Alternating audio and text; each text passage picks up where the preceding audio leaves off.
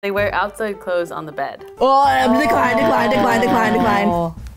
Decline. That's disgusting. That's my husband. Oh. I married that. So you can't decline. You know what? I'm thinking of New York again, though. I'm thinking of, I would call them subway clothes.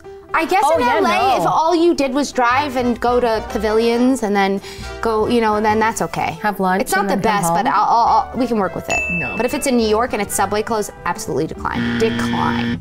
They wear shoes in the house. Decline. My husband, like 16 years later, still won't take his shoes off. Ew. I'm actually so mad. I know.